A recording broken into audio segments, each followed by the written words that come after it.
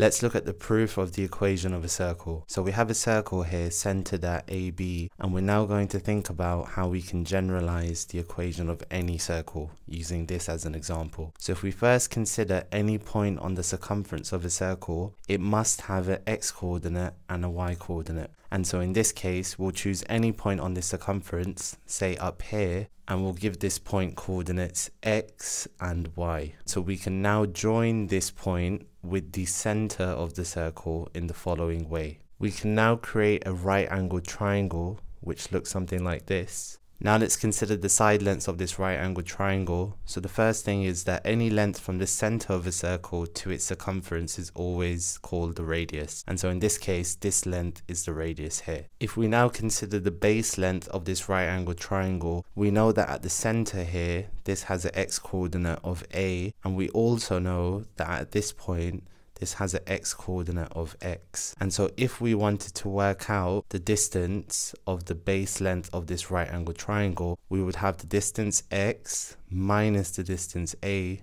which would give us the remaining distance required. And so this distance is x minus a. Likewise, if we wanted to work out the perpendicular height here of this right angled triangle, we know that the center has a y coordinate of b, and we also know that this point here has a y coordinate of y.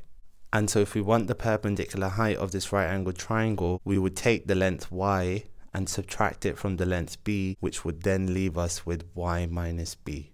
For any right angled triangle, we can use Pythagoras' theorem, and so let's apply that theorem to this right angled triangle. And so Pythagoras' theorem states that a squared plus b squared equals to c squared, where a, b and c are the side lengths of a right angled triangle, and in particular where c is the hypotenuse. And so in this right angled triangle, the hypotenuse is the side length opposite the right angle, which is r. And so using Pythagoras' theorem, we have x minus a all squared, which is the base length here, plus y minus b all squared, which is the perpendicular height of this right angled triangle, and this equals to r squared, where r is the hypotenuse of this right angled triangle. And so this is the general equation of a circle, which has a center with coordinates AB and also has a radius which is labeled as r. That is the proof of the equation of a circle.